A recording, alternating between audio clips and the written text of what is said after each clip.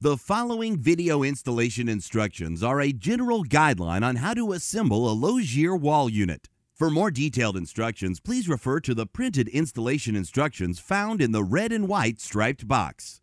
Welcome to the video assembly instructions for the Logier wall unit.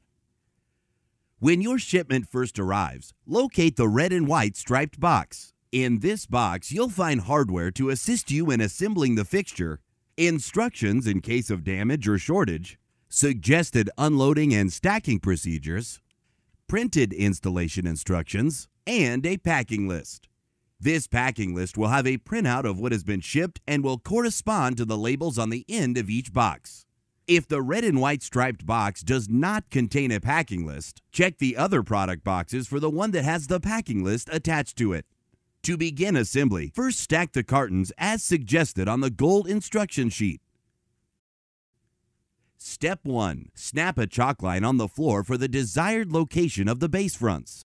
Please note the decks will overhang the chalk line by 3 inches. Step 2. Lay out the parts as shown here.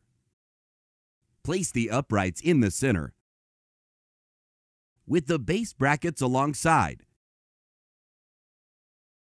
Then the base fronts, center, and bottom rails alongside.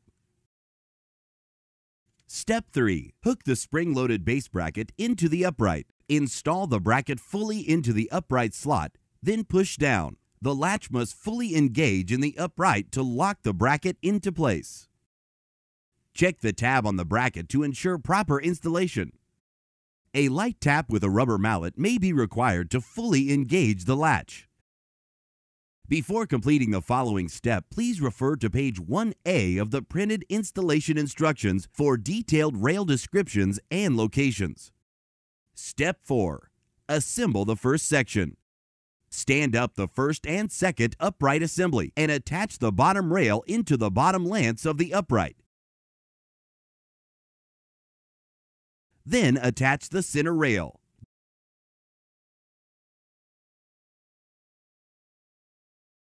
Next, attach the base fronts to the base brackets on both upright assemblies. The base fronts are installed by sliding them in from the top. The base fronts should line up with the chalk line on the floor. Step 5. When only one back is used on one side of the wall section, bend out the bottom rail tab on the opposite side from the panel. Step 6. Find the top of the back panels by locating the end marked with a paint stripe. The top row of holes will be 7/8 of an inch from center to the top edge. Next, install one back panel to the section. Be sure to set the back into place. Do not drop into place. Step 7. Assemble the remaining sections along the chalk line as before, except do not install any more backs to the fixture. Bend the bottom rail tabs on these remaining sections. Step 8. Align all the closed base fronts to the chalk line. Wall sections will tilt slightly backward. A rearward tilt of approximately 3/4 of an inch is recommended for wall sections that will be heavily loaded. Step 9. Leveling the fixture. Insert a leveling leg wrench into the 2 end upright slots, making sure that you use the same slot on both uprights. Run a string between 2 leveling leg wrenches, pull tight, and tie. Next, measure the end upright from the floor to the top.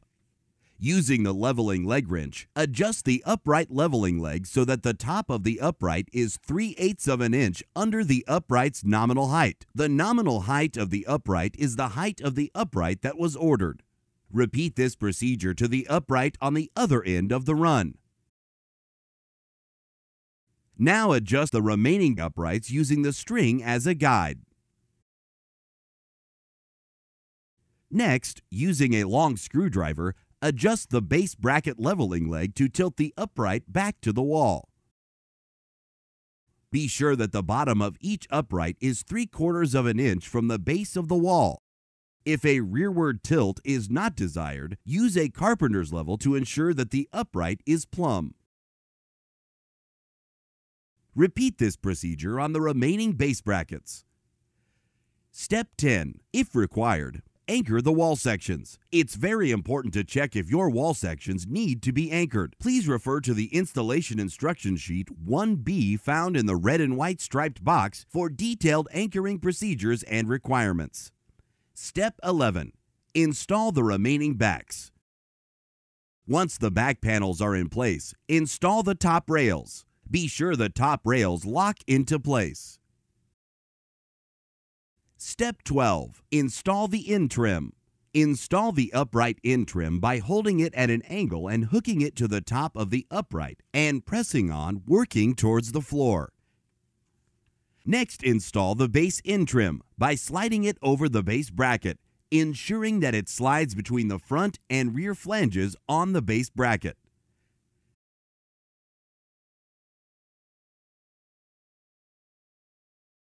Step 13. Install the base decks. To install the base deck, tilt upwards and hold the rear molding behind the hold-down pin on the back of the base bracket. Be sure that the alignment lug aligns with the notch on the base deck and set into place. To finish the assembly, install the shelves. Thank you for watching the video assembly instruction for a logier wall section.